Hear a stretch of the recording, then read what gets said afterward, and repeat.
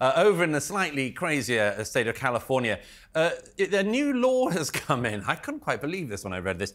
A new law's come in saying that all large toy retailers in California have to have, quote, gender-neutral toy aisles. And apparently this is because instead of having a sort of clear aisle for boys' toys and a clear aisle for girls' toys, that's a bit too, it's a bit too, I don't know. It's a bit too obvious. It's a bit too, well, the 20th century and every century before that. And so apparently now, you know, sort of children and their parents should be able to sort of skip around the aisles and choose whatever toy is most suitable for their gender identity. What do you make of this law? And law it is.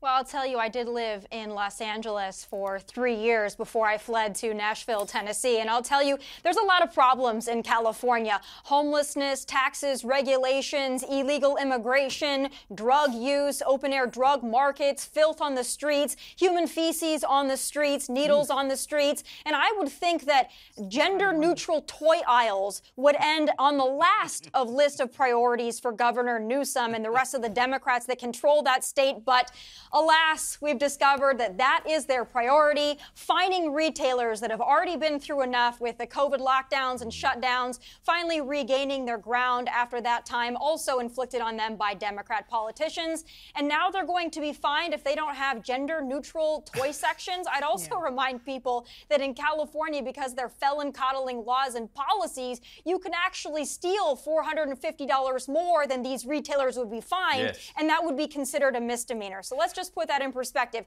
You can shoplift, and that's essentially the same thing as a toy aisle that's not gender neutral. Well, that's California priorities for you. I don't know why everybody hasn't fled that state.